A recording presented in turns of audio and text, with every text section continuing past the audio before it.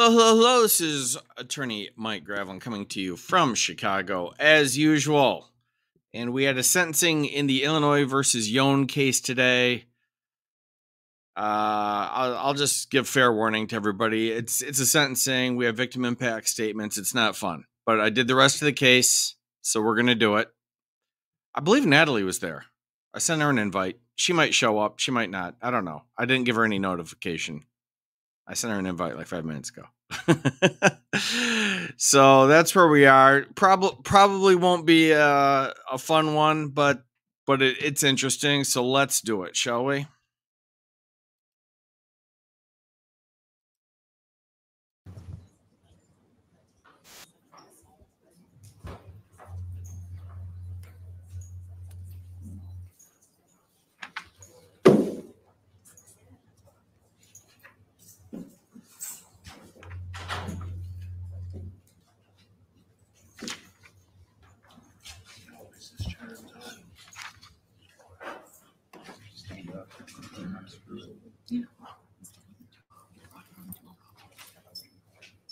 Please rise.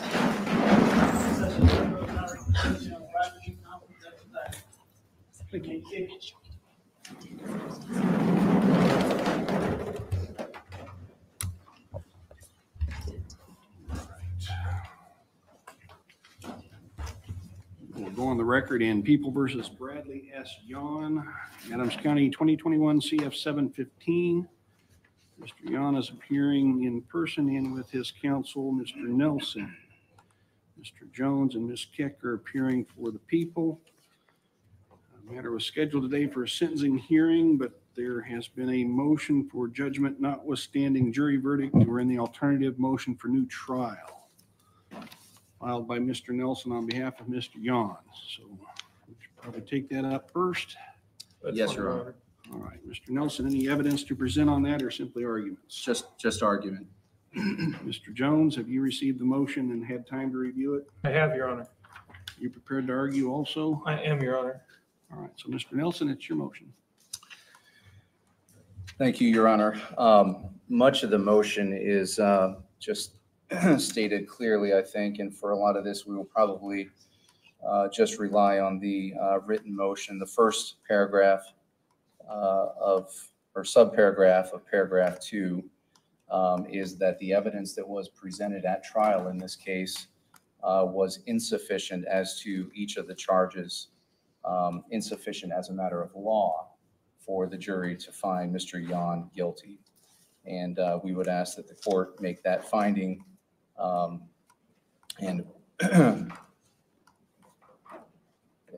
and then proceed from there. Your Honor, do you want me to argue the rest of the motion or just take these one at a time?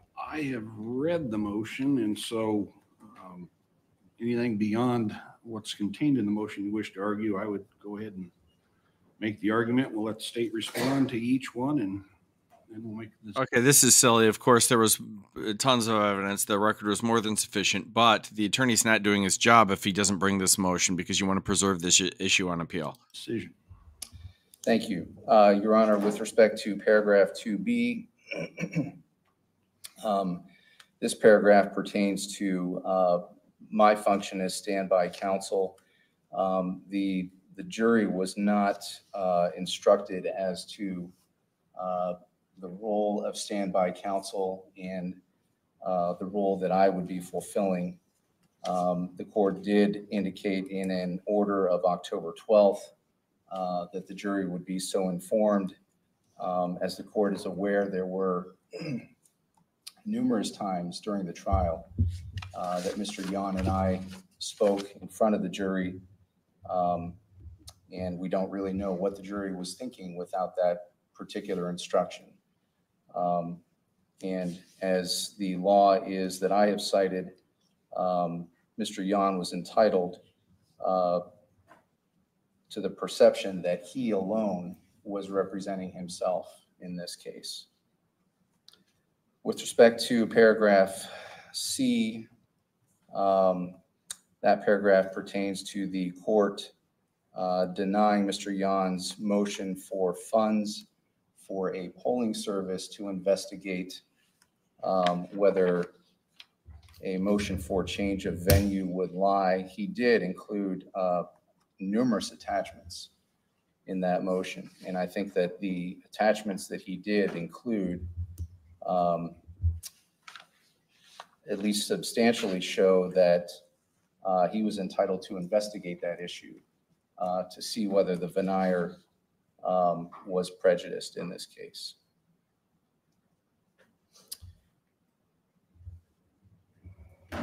Paragraph D is pertains to Mr. Yohn's request for counsel on several different occasions, June 16th, June 30th, July 7th. And of course, that right to counsel is guaranteed by the Constitution. Paragraph E, Your Honor, I will withdraw that. That is more of a post-sentencing issue rather than a post-trial issue. And then paragraph F alleges that even if none of the previous errors standing alone is enough to warrant a new trial, that in the aggregate, they would be. Thank you. Mr. Nelson, Ms. Keck, who's arguing? Thank you, Your Honor. Mr. Jones. Judge, I'll take the paragraphs in turn. With regard to paragraph A, I think the evidence here it's clear that there was sufficient evidence to support a finding of guilt to each of the charges. The court heard the evidence that was presented at trial, the testimony from the witnesses, the forensic evidence, the testimony about the items that were found on the defendant, the videos that were showing the defendant driving the victim's car shortly after the incident occurred, all those things, including statements made to her doctor, as well as the same. It was just pro se. So I think based on the cumulative nature of the evidence and all the evidence taken together, there's clearly enough evidence for the jury to find those convictions. It's not even including the fact that the defendant's fingerprint was found on the spray can. He did a great job. DNA was found on that same spray can, including the footprint evidence, all that other evidence. I think there was more than enough evidence for the jury to find him guilty. And in fact, the jury did find him guilty. With regard to paragraph B, I would have 2 points. One, the defendant had every opportunity to offer any jury instructions that he wanted to offer, and he chose not to offer such an instruction. So that was his choice. He was representing himself. He cannot later complain that he failed to offer the instruction. That was somehow insufficient when he had that opportunity and chose not to do that. But also point out that at no point in the trial did the people mention role of standby counsel. It was never brought to the jury's attention. We didn't say a word about it. The court never said a word about it. If that had been an issue, perhaps it should have been addressed, but it was never an issue at trial. So the question about what the jury was thinking, I guess we can never know, but it was certainly never brought to the jury's attention. It was certainly never raised at trial that this was something that we should be concerned about.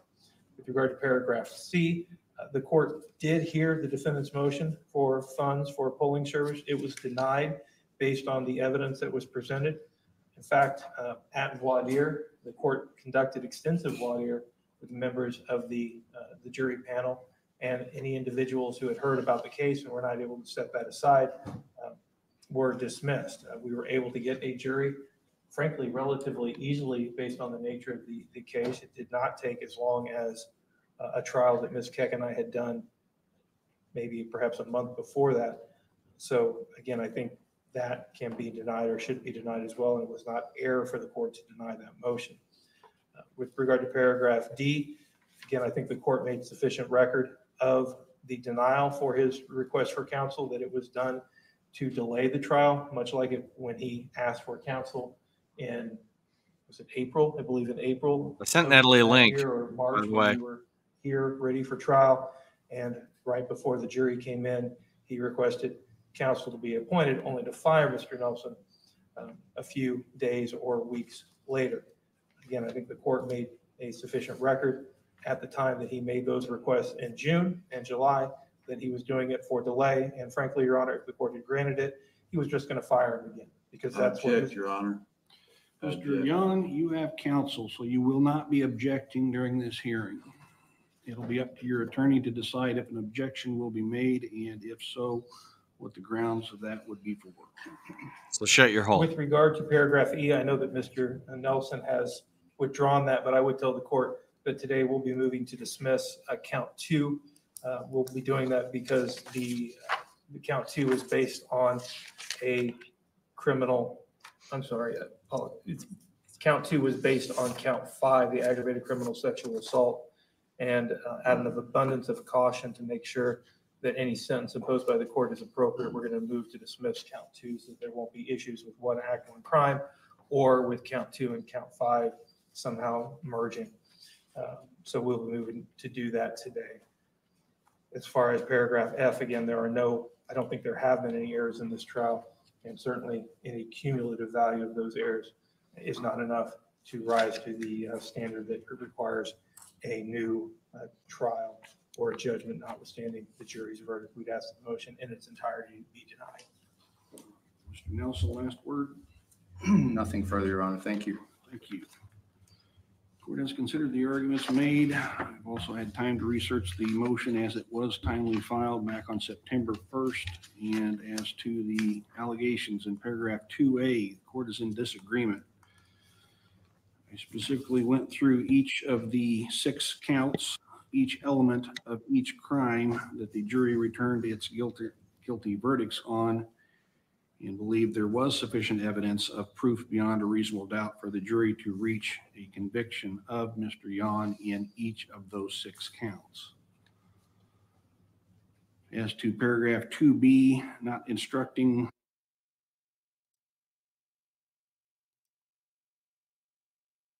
Hello, Natalie D. How you doing? Hey, good. How are you? Sorry, I didn't know. I was sending you a link to come on my stream. Apparently, you were streaming. Yeah. It's Did I step on your stream? I'm sorry? Did I step on your stream? I didn't mean to. No. It's totally fine. I didn't realize, though, that you had sent me your message, and I watched your stream from the beginning, and you had mentioned it, and I was like, oh, I'll go check. So here I am. So you were actually in Adams County today? Yes. Yep. Look at you. Sure was. Yeah. Look at you looking all scholarly with your glasses. I can see now, y'all. I've got my chest covered. This is a solemn occasion. Yes. Yeah, it is. It was rough. It was Well, rough. I would imagine the vibe in the courtroom had to be bad. It was solemn. That's how I would explain it. It was very quiet. It was very respectful for the most part, minus the criminal there. He was not, but yeah, it was tough. It was tough to hear, but it's important to hear those things, to know the victim, to understand where the family's coming from, and take the spotlight off the.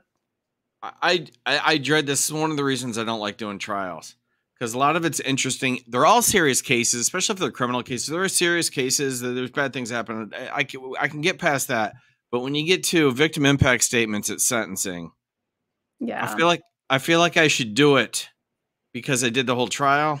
Yeah, but it's really non-law talk with Mike material, It's not. I understand. It's not funny, all that type of thing. But again, the family had to go through a lot, and this is all over the media and being, covered by different people. And so for the family to have their time, I think is really important, especially when they were being questioned by the person who did this to their family member on the stand. What was that? Who's that guy? The Waukesha, I can't. Daryl Brooks. I had to do it for some of this for Daryl Brooks. It was just brutal, brutal. Yeah, was the courtroom packed, or were you able to get in there? No, I was able to get in. I was surprised that it wasn't packed. Most of the courtroom were the family. Just said, hey, it's Natalie D. Clear the way. Yeah, exactly. I was like, make room for me. You didn't have to drop Law Talk with Mike's name or anything. No, they let me in somehow. That would have done you zero good. I mean, zero good. They would have been who?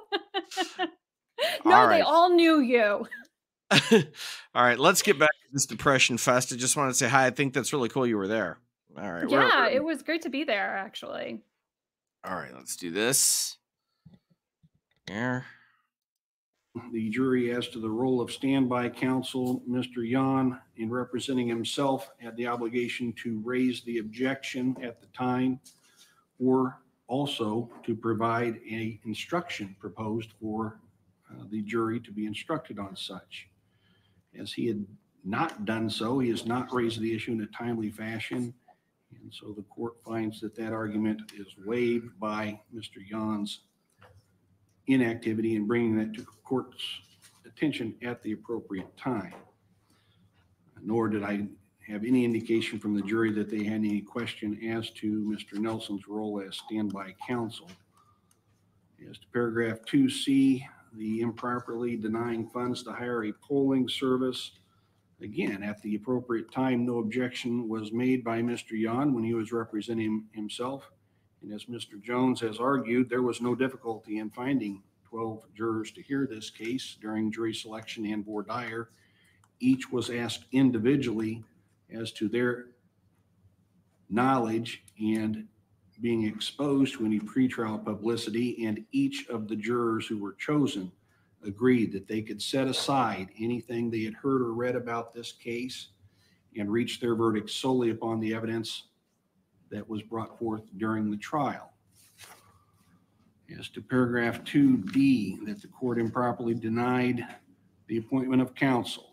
Again, as argued by Mr. Jones, and as the record will clearly show, Mr. Yohn had played the game of coming up to trial pro se, getting a continuance for counsel to be appointed. He was admonished prior to going pro se that he would not be allowed to change his mind. Counsel was reappointed. A delay of the jury trial occurred last year. He then discharged counsel that was appointed for him and wanted to go pro se. He was again admonished that he would not have the opportunity to change his mind. And so it was only within weeks of the trial that he thereafter decided he wanted an attorney appointed. So Mr. Yohn wants to fall upon the sword of I have a right to counsel in this argument, but Mr. Yohn also had the right to represent himself pro se. That is the choice he knowingly and voluntarily made. And so we weren't going to repeat the cycle a third time. As the court previously found, the motions for appointment of counsel were for the sole purpose of delay. And so that motion is denied as to the request in 2D. With the state's dismissal of count 2 and the withdrawal of 2E, we won't need to address that. And as to any cumulative effect of such errors, I did not find any cumulative errors. And so the motion is denied in whole for those reasons. Now, we'll proceed with a sentencing hearing in this matter. And is the state prepared for sentencing hearing? We are, Your Honor. And Mr. Nelson, are you prepared for the defense? Yes. The court has received a pre-sentence investigation report. The original report is in 22 CF 671, filed on June 1st of 2023. It is referenced in the pre-sentence investigation report filed in this matter, 21 CF 715. And that was filed also June 1st of 2023. Then there's been a first supplement to the pre-sentence investigation report that was recently filed. So Mr. Jones, have you received a copy of each of those pre-sentence investigation reports? I have, Your Honor. And to your knowledge, are there any additions or corrections for the state? Yes, Your Honor. We have one correction to note. On the front page of the first supplement to the pre-sentence investigation report indicates the days served are 611. That is correct in the sense that when it stopped, but it stopped when he was taken to the Department of Corrections. So he's actually entitled to 680 days. And we would ask the record to reflect that. So with that correction being made, Mr. Nelson, have you received those pre-sentence investigation reports and supplements? I did, Your Honor. And are there any corrections or additions? Your Honor, we had the same correction with respect to credit for days served. We have no other corrections, and no additions. Judge, I apologize. We have one other correction to note. The court had received in the pre-sentence investigation a victim impact statement from Ilsa Terrell, the daughter of the victim. That had been updated or corrected and provided the court, Mr. Nelson, with a new copy of that today. That's what I need to make a record of that as well. All right. The court did receive that. Mr. Nelson, did you receive the Ilsa Terrell victim impact statement? It would be a more recent one than the one attached. I did. All right.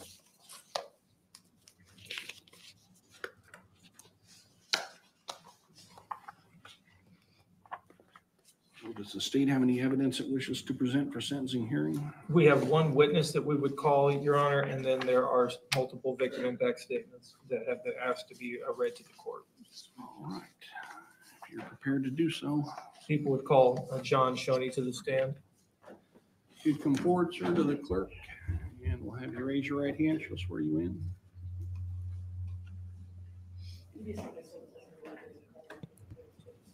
This is just bizarre. See if the witness stands.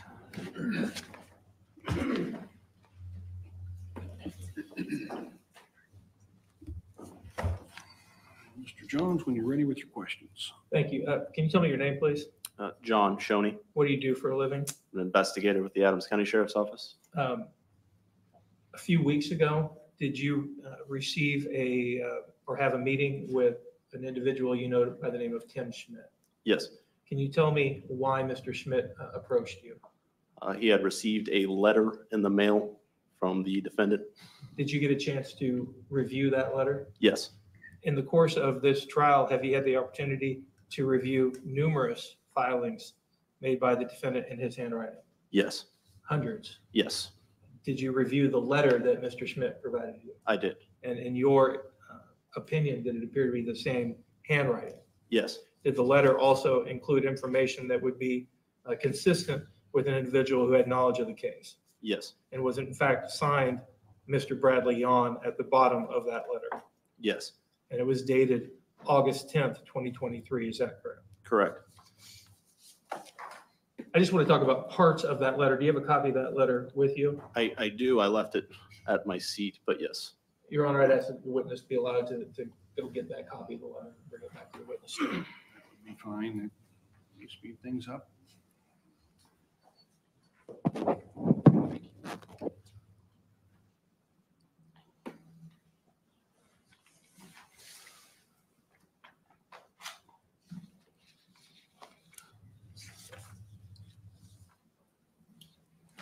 Fair to say, it appears to be, I think, an 8-page letter. Correct. I'm not going to read all 8 pages. I just want to talk about a few paragraphs in the letter. The letter starts with the word Tim, and then it goes on to say in the defendant's handwriting, I often ask myself, how unhonest can a person truly be? How does a man with whom is with a woman 36 years not know that woman as he truly should? Did I read that correctly? Correct. Did he then continue to say, one thing I ask that I cannot ask myself, did you get your money's worth? Did I read that correctly? That's correct. The letter goes on to say, did Tim Schmidt and family get what they paid for with their money, power, and influence? You have my life now, Tim, and guess what? I was no part of the idiocy that occurred on November 9th or whenever. Did I read that correct? Correct.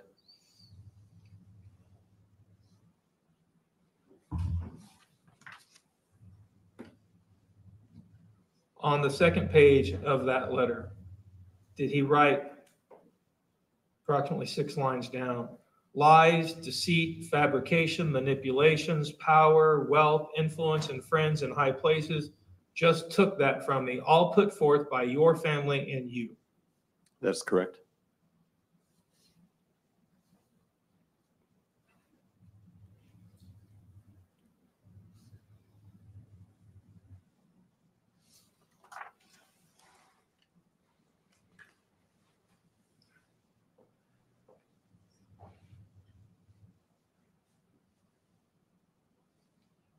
On the third page of that letter, did he write, A lot of people lied in this matter. They went off what they were led to believe, and then some even added things. Do you like liars, Tim? That's correct.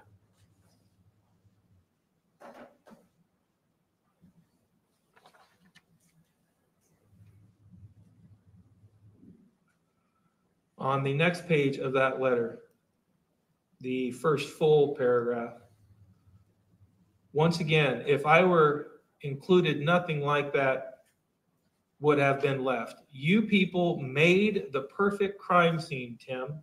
Did I read that correctly? Correct.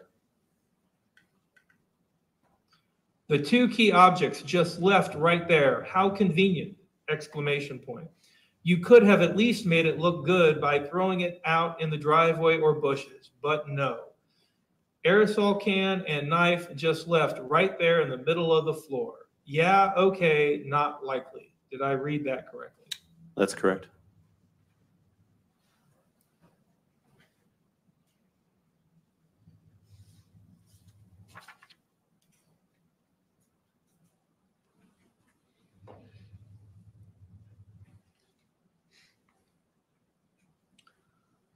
The next page of the letter, did he write this? Don't I'll make tell me you laugh doing this, Jenny. how your influence is going to get a lot of people into some trouble.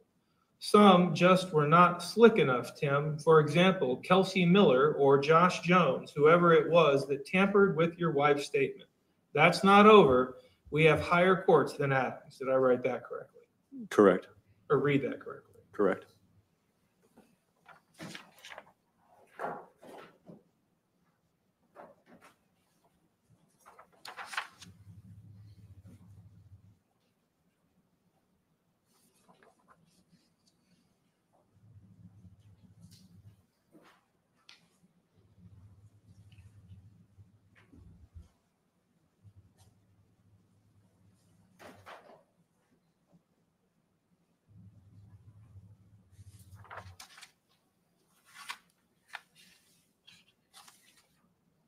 Thank you. That's all the questions I have.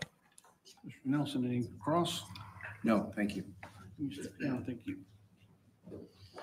Any further evidence for the state other than the victim impact statements? No, Your Honor. All right. Do you wish to do those now? Whenever the court wants to do that, now is fine. All right. Let's go ahead and do the victim impact statements at this point. Your Honor, we'll have them read from the witness stand so that it can be heard, if that's okay. That's fine. First, we have Tim Schmidt. Good afternoon. If you'd come forward and have a seat in the witness stand.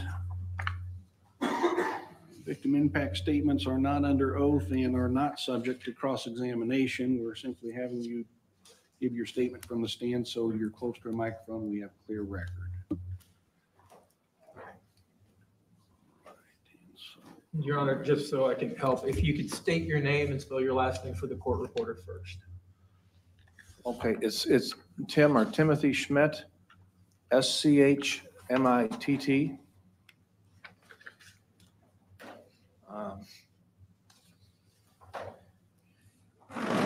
Mr. Yohn, you've hurt a lot of people, including my wife and me and her family, and including yourself. How would you like this to have happened to your mother or your sister or any other of your family? You're a menace to society. And they're going to send you to prison and they're not going to let you out. I hope you repent and ask God for his forgiveness, because you're going to have plenty of time in there to think about it.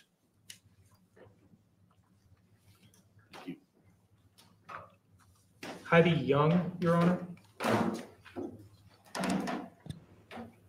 I actually spoke with him unknowingly that it was him while I did it. And he's so sweet. So sweet. Did you actually talk to him? Yeah, I did, because I sat right behind him. We were told to sit on one side of the courtroom so the family could sit on the other side, and I sat Right. where I was supposed to, and he was directly in front of me, so I didn't realize it was him, and I went to move closer, and sat right next to him, and just said that I'm coming to sit closer without looking at him, and then I looked at him, and then realized that it was him. And I felt terrible that I had just said that and not, realize that it was him. But he was super, super sweet. He was like, "Yeah, I understand." Like, just so sweet, just so sweet. Yeah. And he did a really nice job right there. I mean, what else can you say? He just Yeah, dropped the yeah, truth and left. yep, yeah. He did, he did.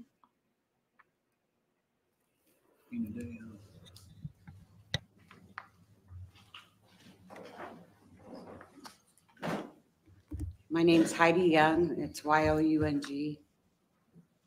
My mom was a wonderful mother, grandmother, great-grandmother. She adored her family, would do anything for us. You could call her with a problem and she would figure it out. If you were facing an important decision, she would listen to you, but ultimately she would always tell you to do the right thing. Many times the right thing was not the thing you wanted to do. On November 9th, 2021, my mom had put in a hard day at work and was exhausted. She was heading home to take a nap and freshen up before she went out to eat dinner with her husband. However, on her way home, she had the misfortune of running into you and Karen Blackledge Henderson. We all know what happened after that. I'm not going to go into that. We've all been through that.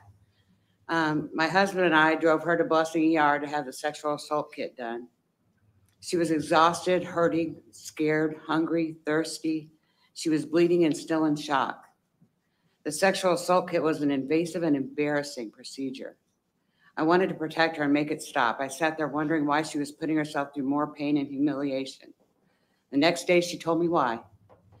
It wasn't for her, it wasn't for the police, or even to get justice. Her main concern was that you could not hurt anybody else the way you had hurt her. You see, she did the right thing.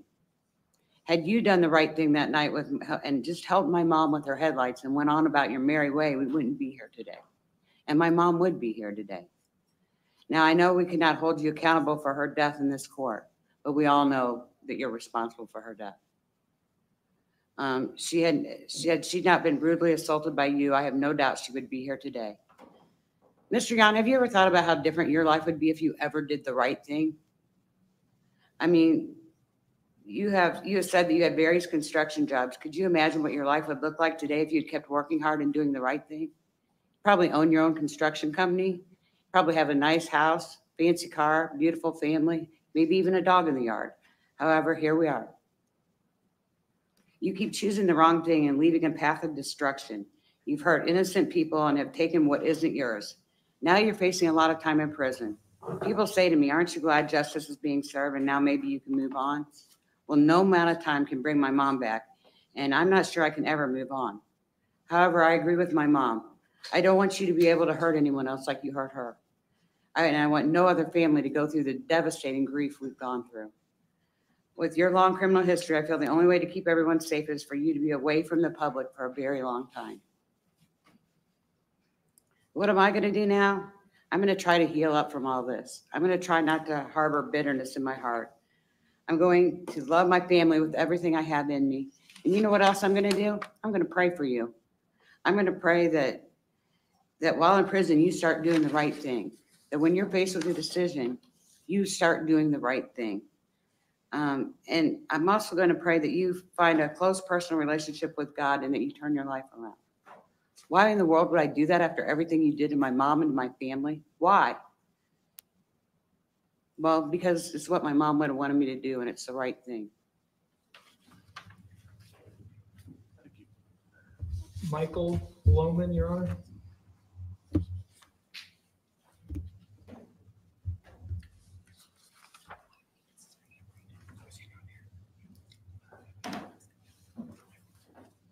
I apologize, Your Honor. Michael Lohman is not here. It has been provided to the court. He's asked that we read that into the record today, Your Honor, so with the court's permission. Sure. As a son, I was both surprised and shocked by what I learned in the courtroom. I was not told a lot of the details of the attack on my mother, Tina Lohman Schmidt. This was probably to shield us from knowing the severity of what happened. My mother was mentally strong, able to block out what happened to her while never forgetting it. Since the attack, my family has had to change our lifestyle. I no longer go to bed without making sure all the doors are locked and security system is on. We now find ourselves less likely to help others, nor do we allow others to help us. As a father of daughters, I continue to express the strengths of my mother and how she was not afraid to stand up to those who attacked her and robbed her at knife point. We will never understand what was going on in your mind when you attacked my mother. While our lives go on, we continue to remember and pass on the grace and kindness my mother showed to people.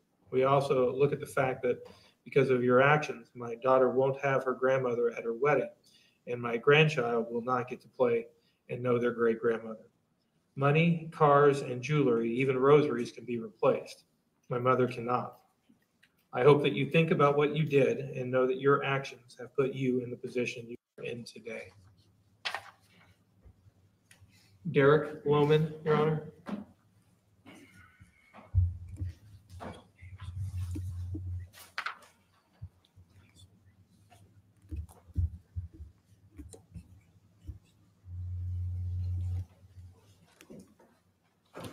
Derek Lohman, L-O-H-M-A-N.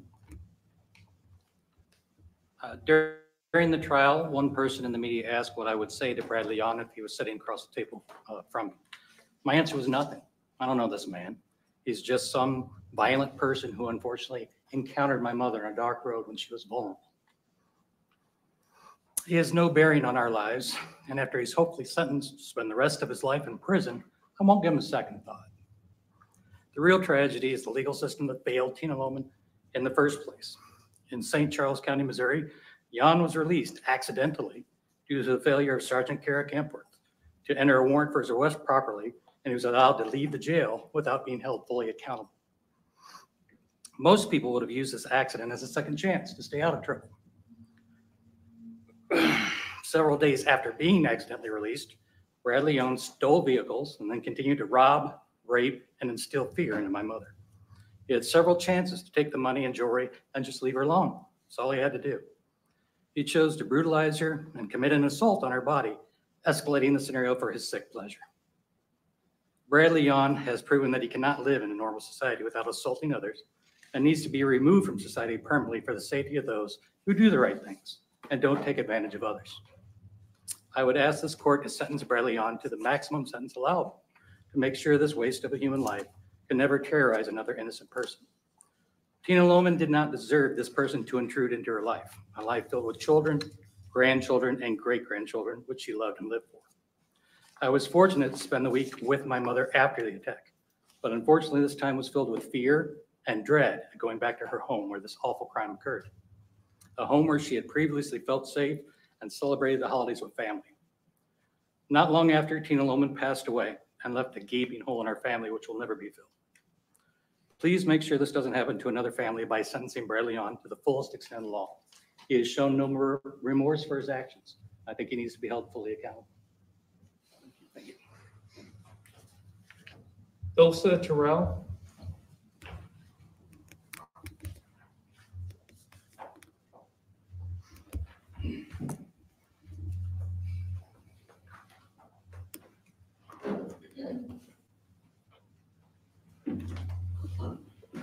I'm Ilsa Terrell, Terrell.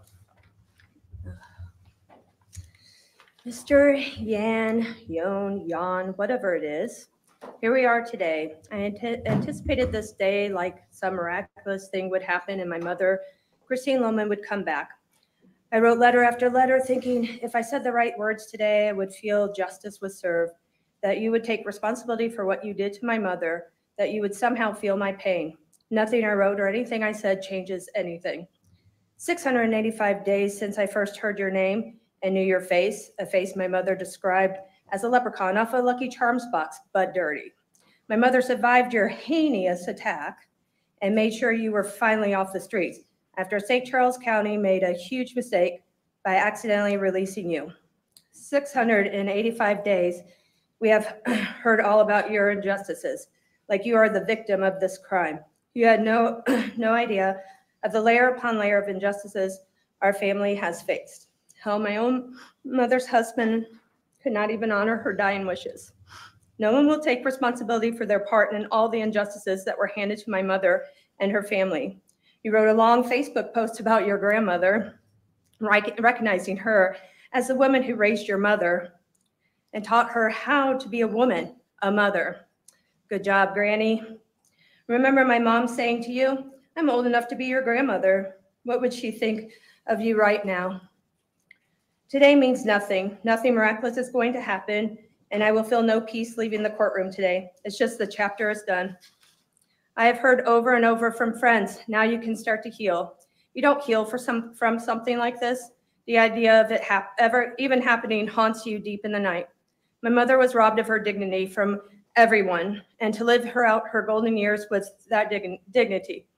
I don't get to heal because there will always be a piece of me missing for the rest of my life. I can try to fill it with people and things, but I know I will always feel that void of my mother. I will forever hold space for her, though, and nothing can fill that space. She was the first heartbeat I felt and the first love I knew.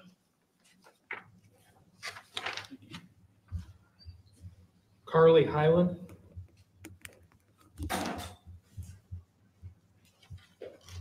Okay, I this isn't a funny thing, but I do have to give her credit for dropping the term heinous and calling him a dirty leprechaun.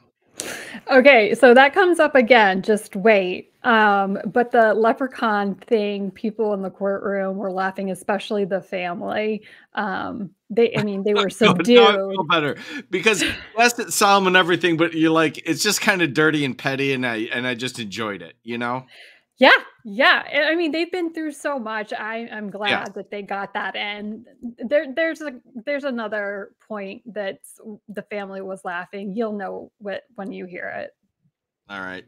I had to get that off my chest. Now I feel better. Thank you, Natalie. By the way, Natalie D's channel, link in the description below. Go over there, like, subscribe. She was at the trial today.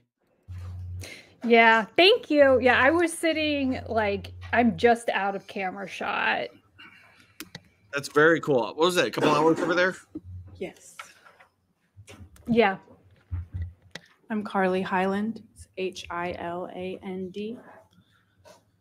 not trying to dox. I've written and rewritten my statement several times, and I've decided that nothing I say or do will bring my grandma, Tina Lohman, back to us.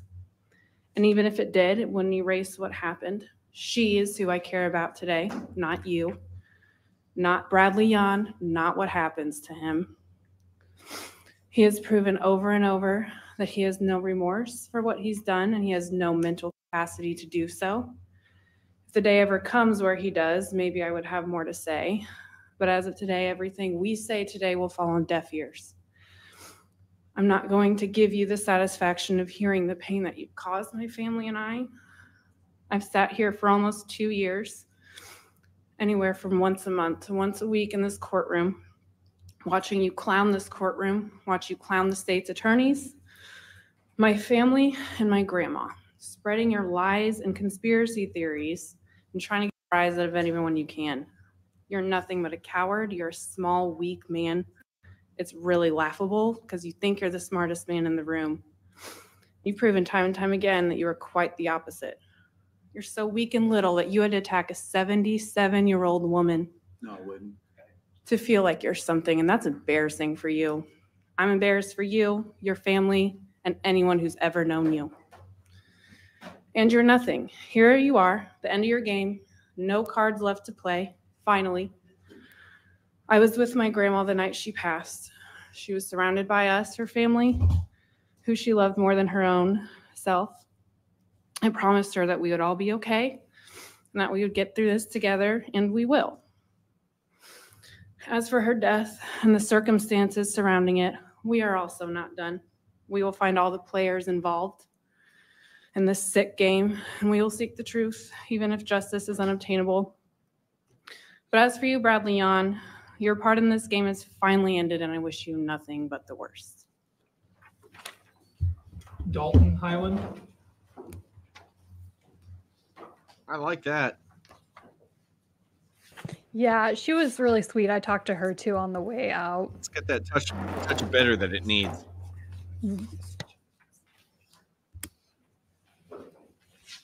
Absolutely deserved.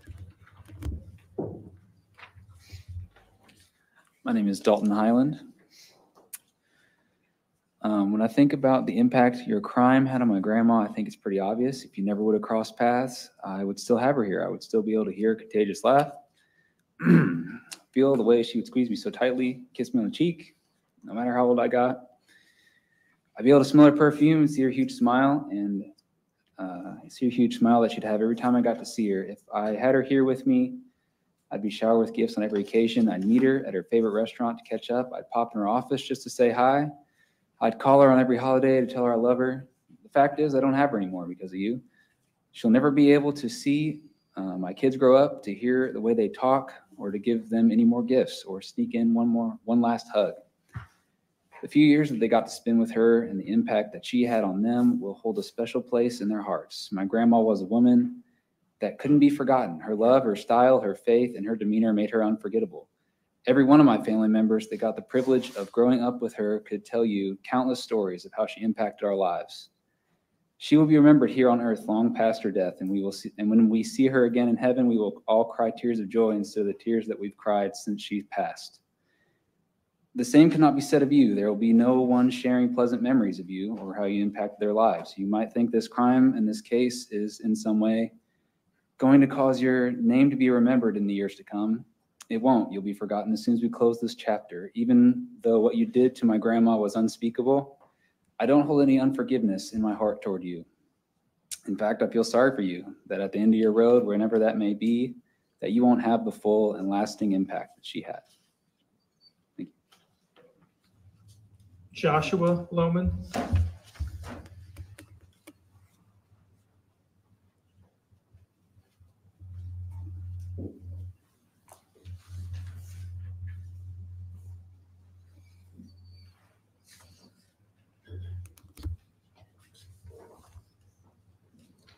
They really are a sweet group.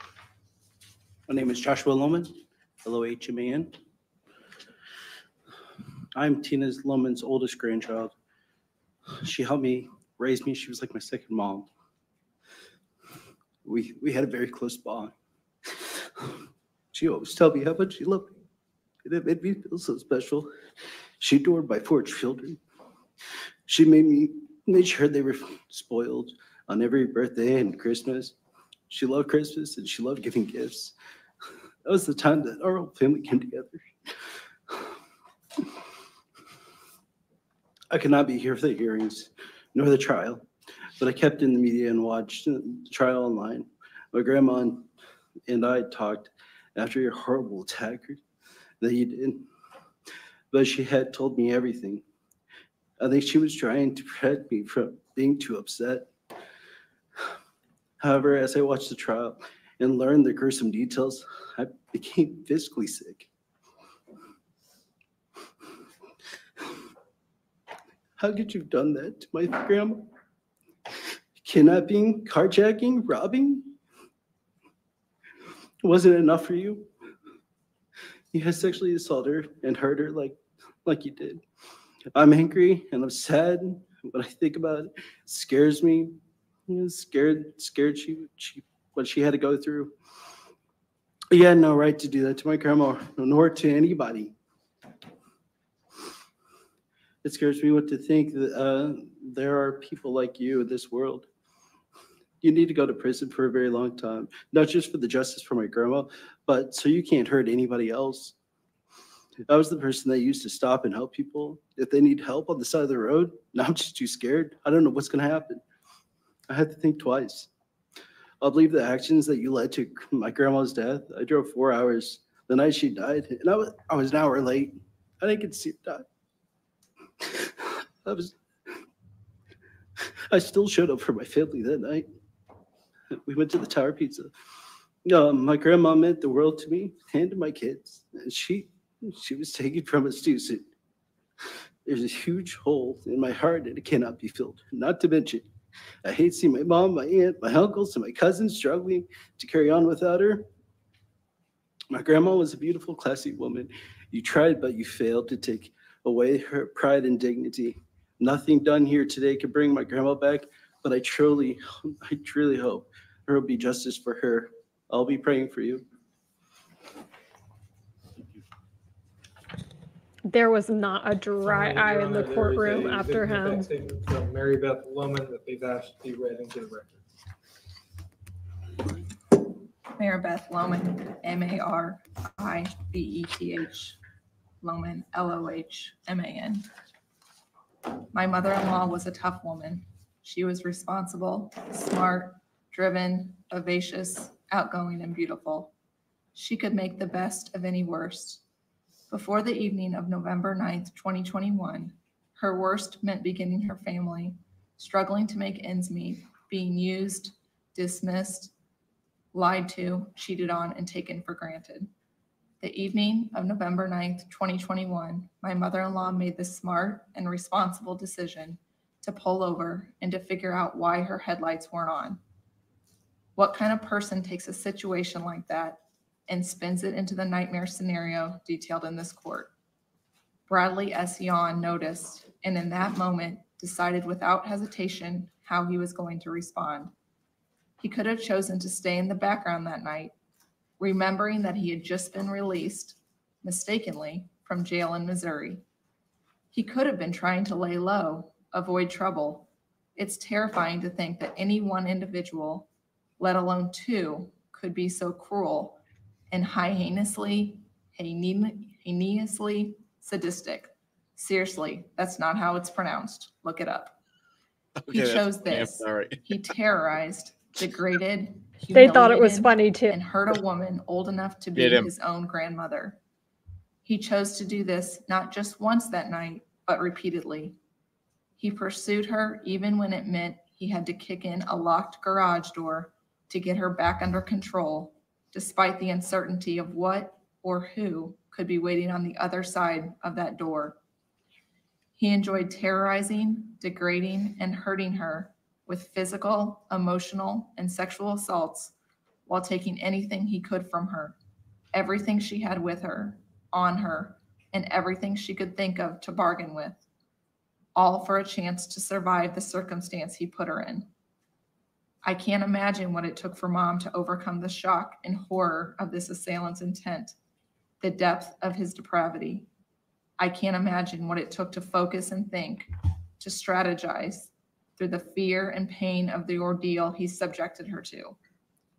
She knew she had nothing to lose by offering more than they had already taken from her.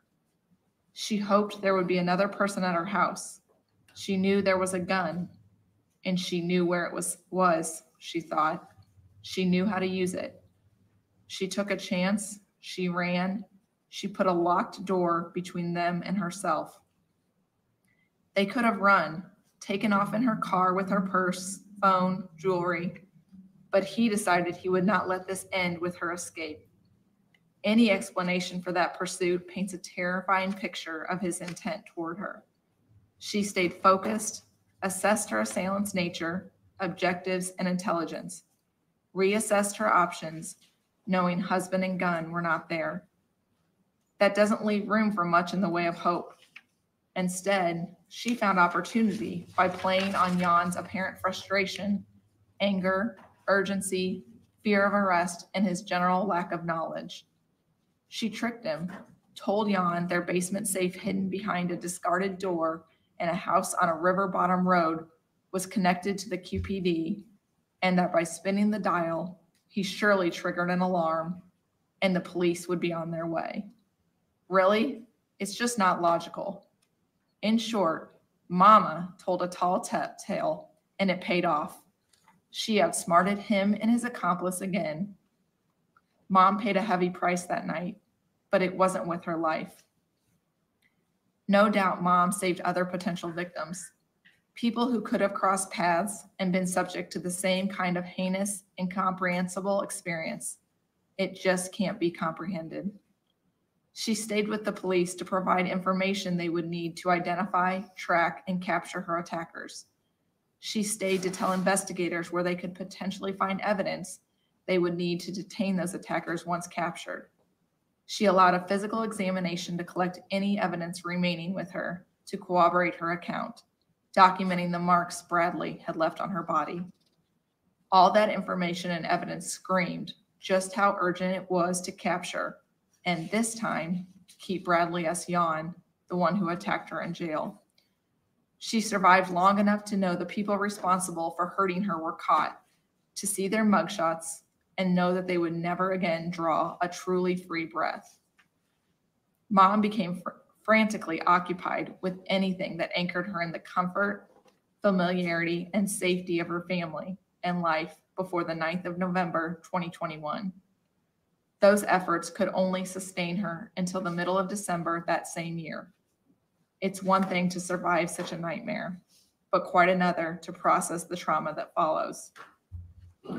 We wish she were still with us, but there's some comfort in knowing that she doesn't have to live in fear of quiet times when this trauma of this experience could creep in and haunt her memory. She doesn't have to walk into a house infused with the trauma of a man who would abuse, use, humiliate, callously objectify her, take anything she had to offer, all for his own deviant gratification, while entertaining a girlfriend, accomplice, with the humiliations and pain they were jointly inflicting. We miss Mom. Life without her is so much less. It's less colorful, bright, full, warm, forgiving, supportive, and hopeful. It's definitely less stylish, less put together, and silence fills the room she brought to life. She was the embodiment of holiday. She was live out loud, created excitement and anticipation. She created opportunity through ingenuity and sheer will. She was a force of life, wicked smart, sometimes, lots of times, smart-assed and funny. A little green-eyed, beautiful blonde, fashionably wrapped and seemingly unstoppable. Mom was all about family. She was an active figure in our lives, and she was determined to continue on that track. She would make provisions for us even as she got older and experienced health issues herself. She would do everything possible to provide for us or offer guidance, like it or not. She couldn't fathom the notion of tough love, and she wouldn't tolerate anyone taking advantage of her family. Mom was our family's structure and support. She could carry whatever burden circumstance placed on her, and then she'd carry ours too. Even before her attack, she inspired a legacy of commitment to family, bravery, focus, intelligence, perseverance, and resilience. We hope to carry on with that inspiration as we preserve her memory for the generations. As for Mom's attacker, Bradley S. Yohn, I hope this court sees fit to afford him sentences that reflect every intentional offense, hurt, and humiliation he enjoyed at Mom's expense. She unquestionably lived that night and every day of the rest of her life, trying to avoid the fear, disgust, and pain he caused in her. In recognition of that, I hope the court and the prison he is housed in will keep him where he can't hurt anyone else. And I hope he stays there every day without question for the rest of his life. Thank you. That would conclude the victim impact statements, Your Honor. Any further evidence for the people? No, Your Honor. Mr. Nelson, does the defense have any evidence they wish to present? No evidence, thank you.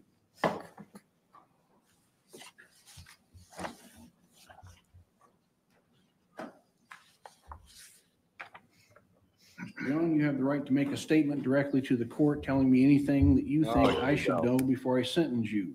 Your statement in allocution is voluntary. You do not have to make a statement, but if you would like to make a statement, now would be the time to do so. Your Honor, people in the stands, I did not hurt your mother, your grandmother. I did not do any of that. I wasn't part of that this night. I was not there. There's a lot more to this than y'all know. Your Honor, I'm not guilty for this at all. All right. Thank you for your statement, Mr. Yohn. As to arguments and recommendations for sentence, Mr. Jones. Thank you, Your Honor. May it please court counsel.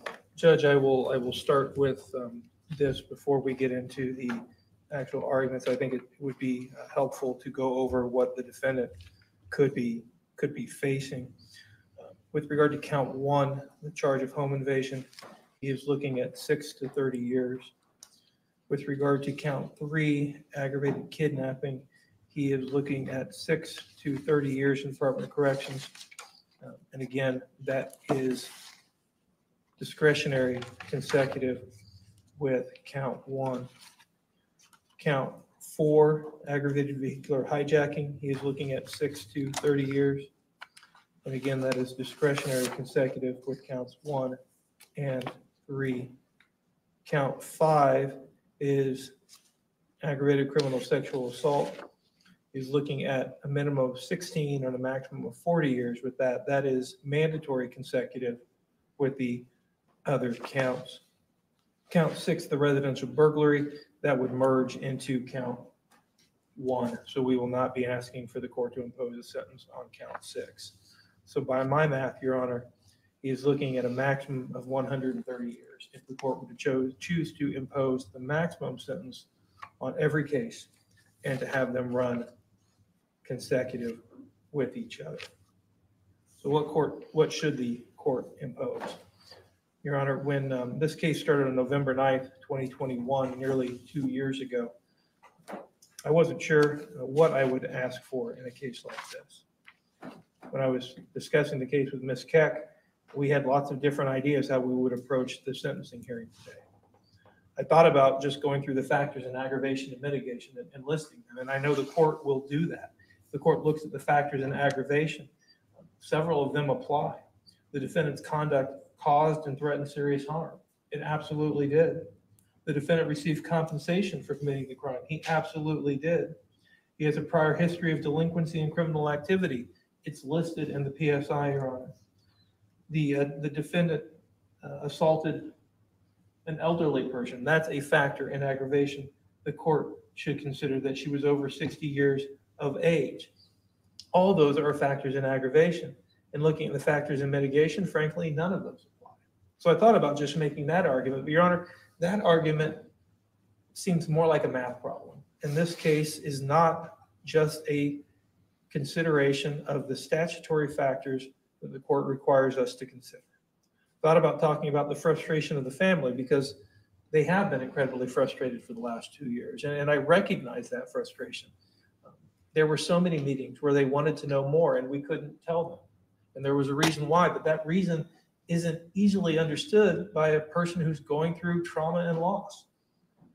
They were faced with delays and motions and delays and motions and delays and motions again and again and again. And every time we would have a meeting with them, they would tell us how frustrated they were. And every time we would say, there will be a day when you get your chance to talk to the defendant, but it's not today. And it took 2 years, but we got to that point. And I do apologize for the frustrations that you guys have had to deal with over and over again. It's not fair. But ultimately, the system of justice should be concerned with the victim's rights, but it's not. It's concerned with the rights of the defendant until we get to the point of sentencing. And that's where we are now. And I can't imagine what Tina's family had to go through, not just the delays and the motions and the delays and the motions, but then having to take the witness stand and answer questions from the person who violently sexually assaulted their mother. The bravery that they showed in taking the witness stand and answering his questions, despite the manner in which he did it, cannot be understated. I thought about just talking about that, but Your Honor, that's not about this case either. Really what this case is about and what the sentencing should be about is a 76-year-old grandmother who endured a nightmare that none of us should have to experience. What happened to her that night was something that doesn't happen in Adams County. It doesn't happen in the 8th Judicial Circuit. That's not who we are.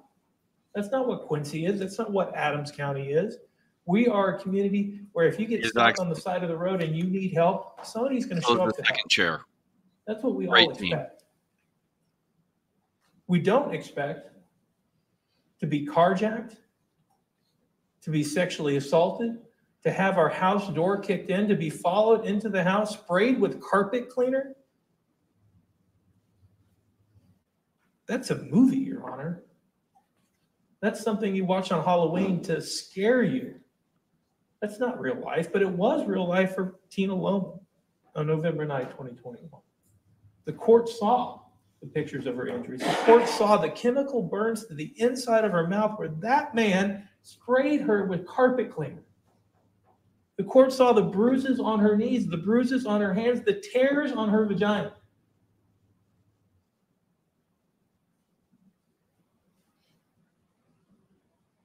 Calling it a nightmare isn't really enough.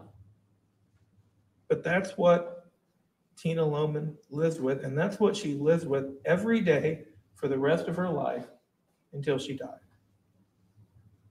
That memory. Ms. Keck and I prosecute some of the worst individuals in Adams County. The crimes we see are frightening. But every time we prosecute a case, it's remarkable to me that Ms. Keck tells me things like, look for the humanity in the defendants. And we try to recognize that everybody is a human being and has a certain amount of respect and dignity due to them. I will be honest, Your Honor, this is the one case that I cannot say that.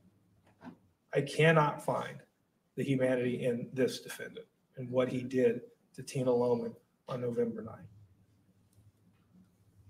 I have never asked for a sentence of 130 years before. In 22 years of doing this, and the 12 years that Ms. Keck has done this, we've never asked for a sentence of 130 years before. But Your Honor, I would ask the court this. If any crime deserves 130 years, what crime could it be? And if any defendant deserves the maximum penalty that this court can impose, what defendant should it be? This is the crime that calls out for that penalty, and this is the defendant that calls out for that punishment. Your Honor, I'm asking the court to impose a 30-year sentence on each of the Class X felony offenses. I'm asking the court to find in its discretion that each of those sentences be consecutive to each other. I'm asking the court to impose a 40-year sentence on the aggravated criminal sexual assault. That sentence is mandatory to be consecutive with those other sentences. Nothing we do here today can bring back Tina Lohman. Nothing we do here today can really even bring a sense of peace or justice to her family. But what we can do here today, Your Honor, is ensure that this defendant will spend the rest of his life in prison for every second of every day. 130 years is the most appropriate, most fair, and the most just sentence that this court can impose. Thank you. Thank you, Mr. Jones. Mr. Nelson, care to argue your recommendations as to sentence? Yes, thank you, Your Honor.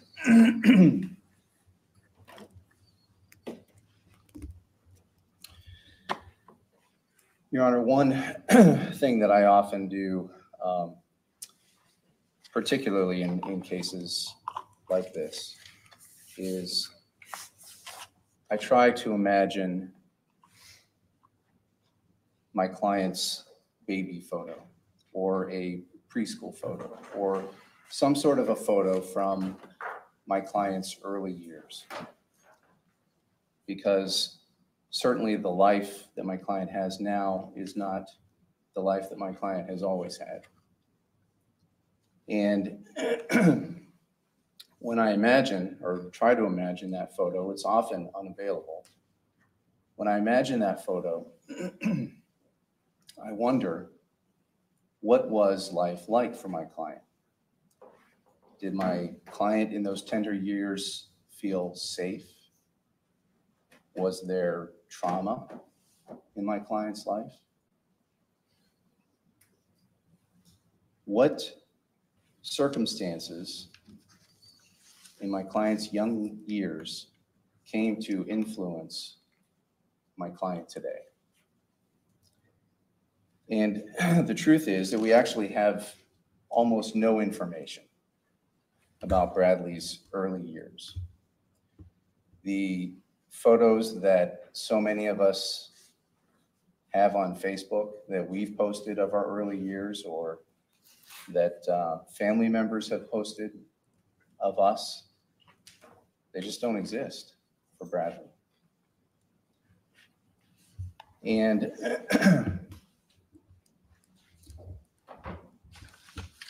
I know there's information in the PSI about the siblings that Mr. Yohn has. He has 8 biological siblings. He has 5 step siblings. None of those siblings sent in a letter describing anything about Mr. Yohn's early life or anything about Mr. Yohn, period. And so we know very little about those years, but we do have some information. And this is the information that we have. We do know that Bradley's mother raised him. His father wasn't really around. And when he was 16 years old, his mother passed away. That particular event at that particular time in his life appears to have had a very profound effect on Bradley when you read the rest of the information in the PSI. And this is what I'm talking about, because in Bradley's perhaps very understated way, he said that after that event, quote, everything went downhill. DCFS became involved in his life. He started banging his head against walls. And I wonder if for Bradley at that time in his life, that event shifted the earth for him. But the death of his mother was not a singular loss. It reverberated across his life, because it was as a result of that, his siblings ended up splitting up.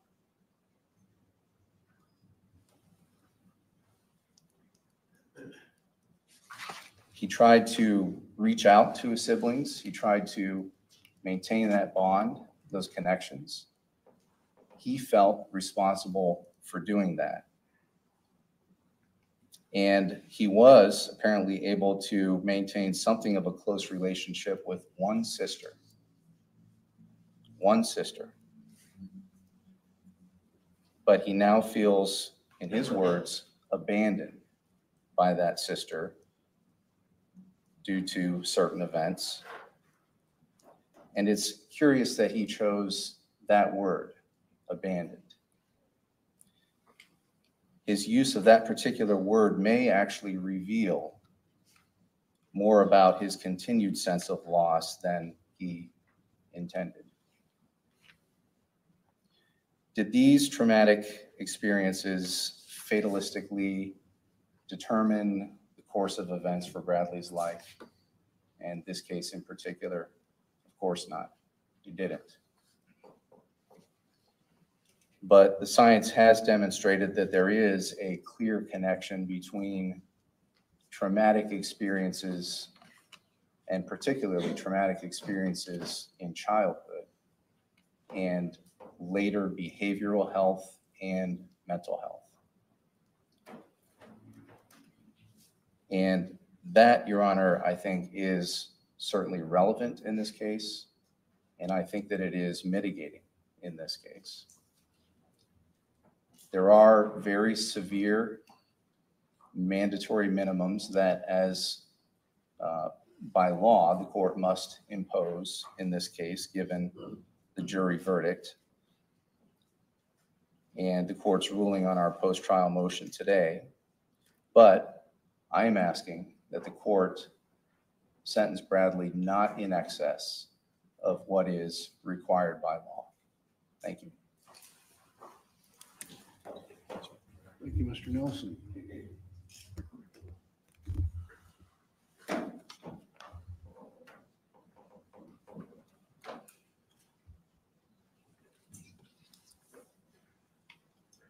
Court has considered the pre-sentence investigation reports, the evidence presented at trial, the statement by Mr. Yohn, the arguments of counsel, as well as the statements and victim impact statements given today by family members. All of the statutory and non-statutory factors in aggravation and mitigation, whether specifically mentioned or not, the history and character of the defendant, and having due regard for the seriousness of the offense and with the objective of restoring the defendant to useful citizenship, I find the following. As to factors in aggravation, certainly the conduct caused or threatened serious harm. The defendant did receive compensation in taking the items from the person, vehicle, and home of his victim. The defendant has an extensive history of prior delinquency and criminal activity, including not less than 12 misdemeanors, but more importantly,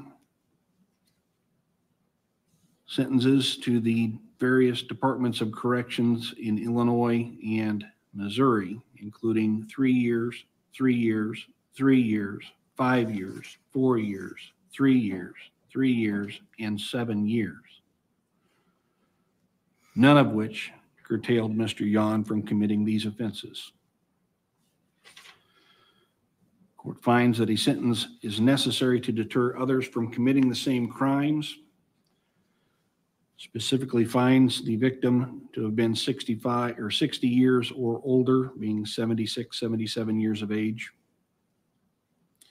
I also note that according to the PSI, Mr. Yohn was on a pretrial release for a felony in St. Charles County, Missouri, 2111-CR-03413, an unlawful possession of firearm by a dangerous felon, a Class C felony in Missouri. Also Marion County, Missouri, 21 MR-CR-00188 for a charged second-degree burglary, which would be a Class 4 felony in Missouri.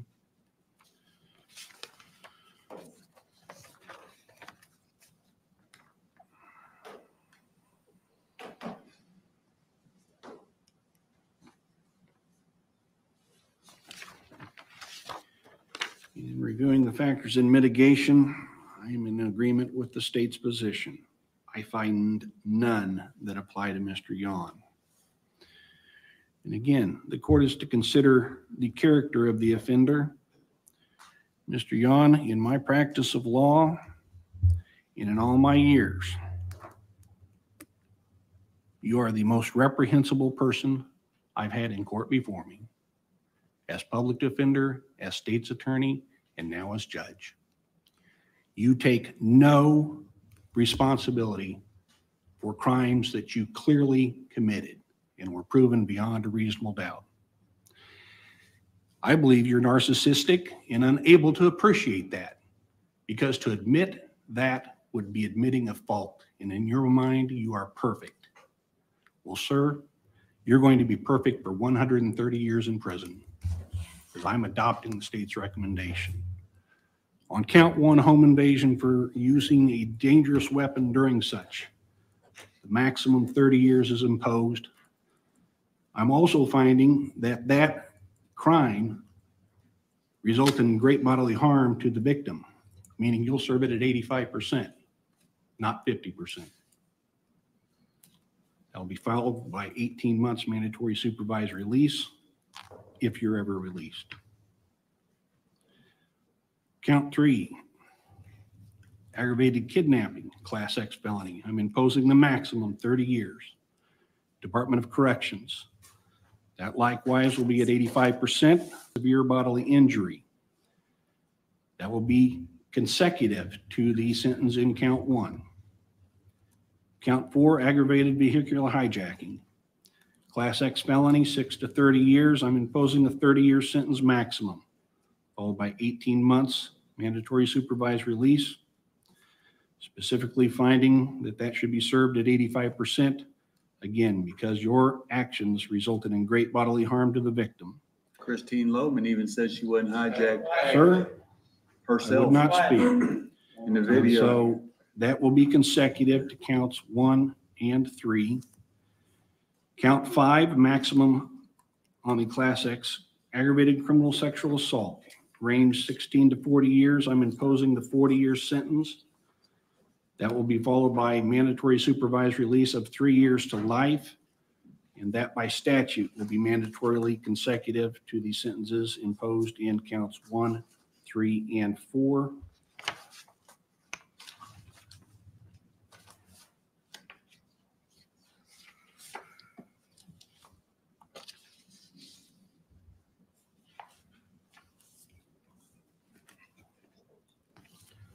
Those should total the 130 years being imposed. By statute, I must advise that at 85%, you'll be serving a total minimum of 110 years in the Illinois Department of Corrections. I should do it. Anything else regarding sentencing, Mr. Jones, prior to advising of appeal rights? No, Your Honor. Mr. Nelson? No. Mr. Yohn, you do have the right to appeal. If you only want to appeal the judgment of conviction, not including the correctness of the sentence imposed or any aspect of the sentencing hearing, then within 30 days of today's date, you must file with the Circuit Clerk of Adams County a written notice of appeal or request that the Circuit Clerk prepare and file it on your behalf. However, if any part of what you want to appeal relates to the correctness of your sentence or any aspect of the sentencing hearing, then before you file a notice of appeal, you must file first, within 30 days of today's date, a written motion to reconsider sentence and/or challenging sentencing hearing. That likewise would be filed at the Adams County Circuit Clerk's office.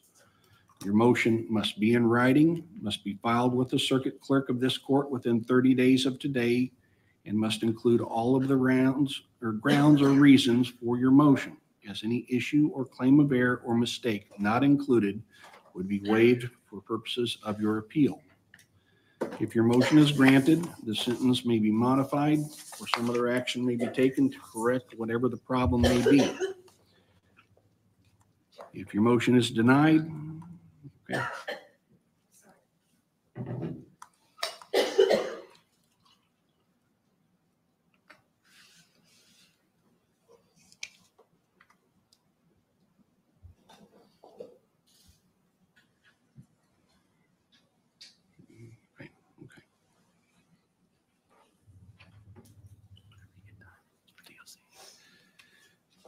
You good? All right. If your motion is denied, then you would have 30 days from the date the motion was denied to file with the Circuit Clerk of the court a written notice of appeal or to request that the Circuit Clerk prepare and file it on your behalf to start the process of going to the appellate court. If you cannot afford the assistance of an attorney for your motion or your appeal, an attorney will be appointed to represent you free of charge. If you cannot afford copies of the transcripts in your case for your motion or appeal, those likewise will be provided to you free of charge. Do you understand your right to appeal, Mr. Yohn? Yes, sir. It will be in recess. Your Honor, I have some things to take up with regards to the transcripts. I'm still waiting on pretrial transcript that you said would come a long time ago. Mr. Yohn, you're represented by counsel, and so he'll need to make all motions and arguments to the court if he chooses to do so. Okay, as far as appeal, I'll represent myself on appeal at this time, so I'm going to need the transcripts.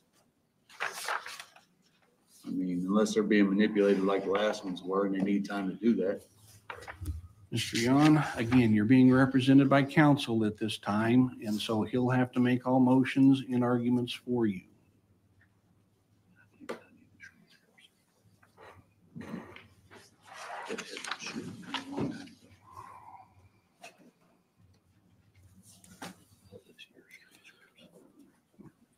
Mr. Jones, do we want to take up the 22 CF 713 and 720? Seriously? Judge, based on the court sentence today, I'll have an order prepared showing those cases are dismissed.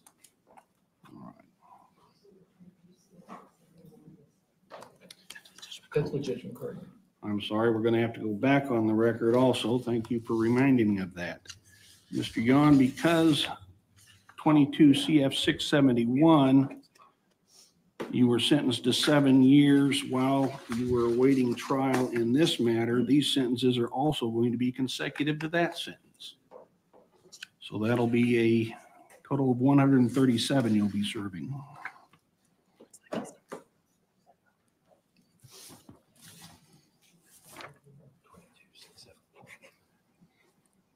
.671, the one where y'all violated my rights. That's enough. I'm asking a question. I don't need him back for any order of habeas corpus. So. 671. All right. So when you got the orders drafted? Yes, the orders are drafted and we're providing those to Mr. Nelson.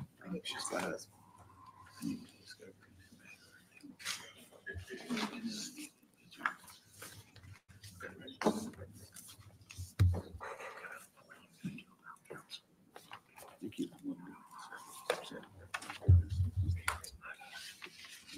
I need the transcripts. I'm going to do it myself.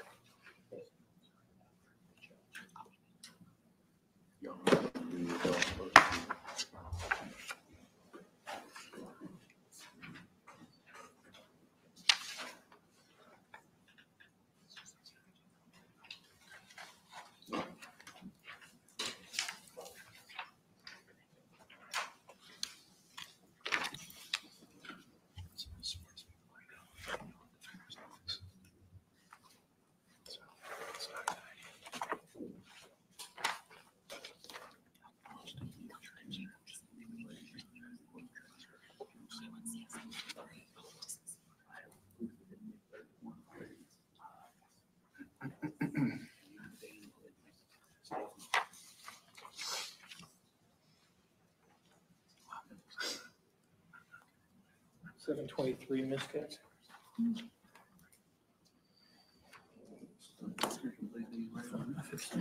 On state's motion, 21 CF 713, 21 CF 723 are being dismissed. That order also will be provided to you. Anything else, Mr. Jones? Nothing from the people on this case, Your Honor. Mr. Nelson? Nothing, thank you. We adjourned in this case. Thank you.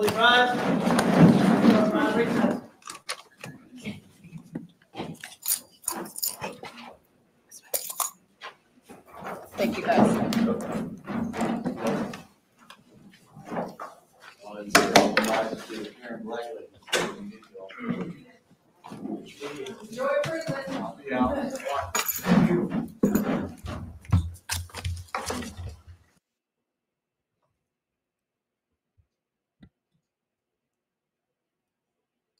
Wow. He ran his mouth on the way Yeah. out, huh? I didn't catch it. Oh, he did. Go ahead. You know what he said? I couldn't catch all of it, but basically he was saying because there was a lot that was cut out there between the time the judge left and him leaving.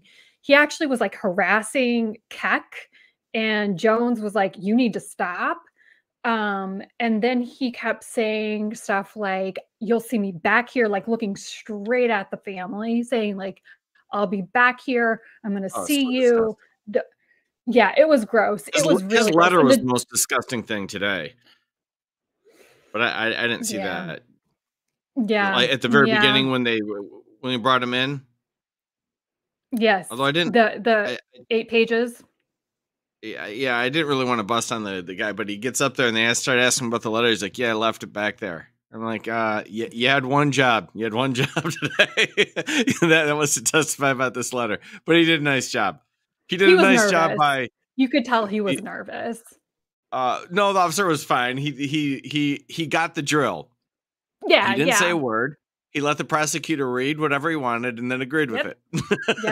Yep. That's exactly right. Yes. But he was nervous. I could tell.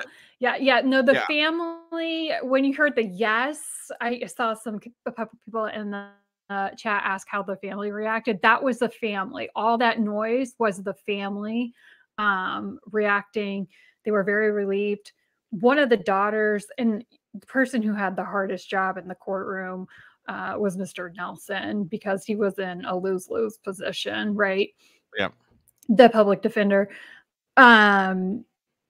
When he was talking about him losing his mom and having 13 brothers or sisters, like, she was visibly upset in disdain towards what was being said.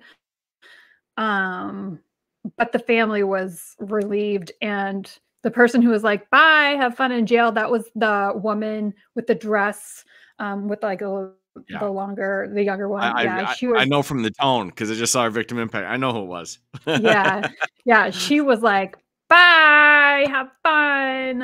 And one of the female law enforcement officers, I think, has some connection with her. I'm not totally sure. I'm sure Because it's not a big town. no, absolutely not. Exactly. People Exactly. are going It to is know people. not. Yes. Yeah. And the law enforcement was just like so over him. You could see, like, they were kind of snickering during the leprechaun comments, and the family, when he got the Ooh, the additional. judge. When he Yeah. told him, he's like, Reprehensible. basically, you're the worst guy I've ever seen in, Mhm. however many years on the bench, plus being a prosecutor. I mean, hell, I'm an old attorney. I've seen a lot of bad stuff. That's a big statement from an attorney. It is. I Slash thought so judge. too. I thought so too. He said Because you run into a lot of bad reprehensible. people. When he said you're the worst one, I'm going to tell you. I can tell you that right now before I sentence you. Yeah, right. That's a bad sign. That's a Yeah. bad sign. Guess what's coming next? You're not I free. actually really like the judge. The prosecutors were fantastic. A lot of people were upset, but the defense attorney, I thought, was great. The whole process was good. I thought the defense attorney was great. He had nothing to say. He had an untenable argument. Right. What I will say for him is he didn't prattle on very long.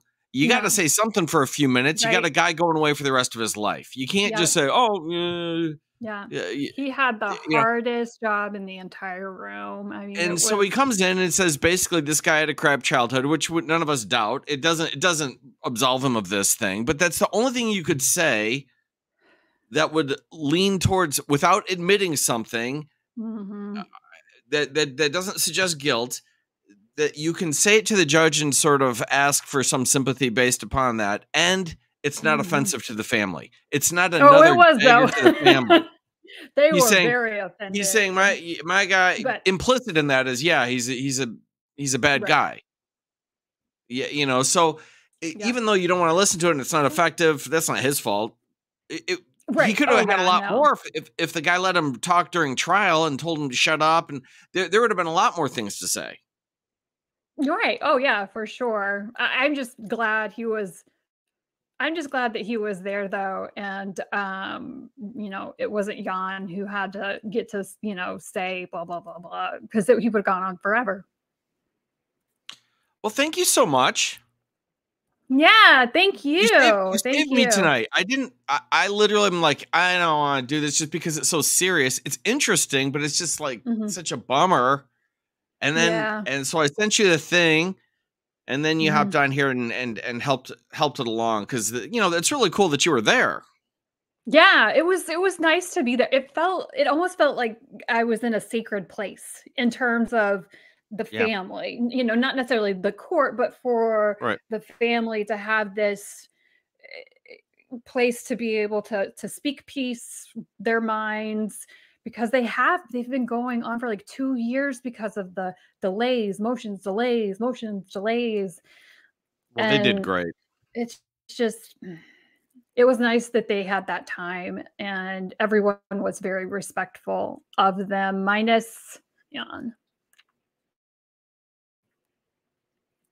And no one was there for Yohn. So as usual, it's your fault. It was very much so my fault. Everyone said, I had to do this you because I that did the whole trial, and it's one thing during the trial because he's being a jerk, and that's offensive. But I just know the victim impact statements are always gonna be difficult. Yeah. Yeah. Well, and being offensive on top of it, saying, "Oh, I didn't do anything," like in the middle of impact statements, and then afterwards when he had something to say, to look straight at them and be like, "There's more you don't know to all of this," and blah blah blah. Like, and we all have, a lot of people have crap childhoods. You don't get to go around like hurting people just because of it. I mean, Yeah, it's bad. Well, ultimately, we got to the end, though. The right thing happened. I mean, I knew he was going to go away for, yeah. effectively for the rest of his life. Even if the judge Yeah. gave him half that, he's going away for the Right. rest of his life. Exactly. Although you could tell the judge was having none of it when he was warming up. So the right thing happened to the extent possible under Illinois law. Yeah. Yeah. I think so too. I think so too. And his track record, he doesn't need to be out hurting other people, and he will be. If he were to have any type of sentence that would have allowed him to be walking around the streets again, he definitely would have been hurting other people. So Yeah, I don't know where they're gonna put him in the Illinois Department of Corrections, but whatever it is, it's gonna be a rough ride. yeah, yeah. I'm curious to see where he's going. I wonder if he's going to Jacksonville, Danville. Who knows? We'll find I don't out. think he'll get a good reception anywhere he goes.